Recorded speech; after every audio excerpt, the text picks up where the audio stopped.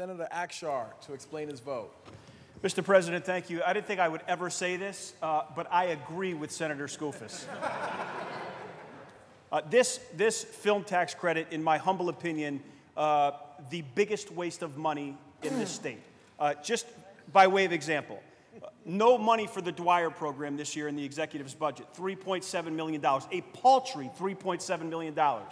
$1 million, the governor suggests we spend for suicide prevention for law enforcement and for our veterans. There is zero extra dollars to deal with the heroin and the opioid crisis, but yet we would spend $420 million to give to multimillionaires and multi-billionaires. Here's a suggestion. Why don't we give every hardworking taxpayer in New York a $50,000 tax credit?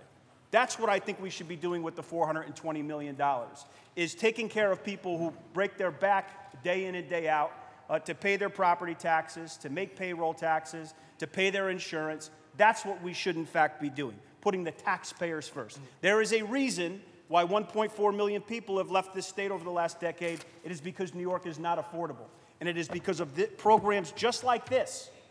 Programs just like this make New York not affordable. I stand with the taxpayer, and I vote no. Senator Akshar to be recorded in the negative.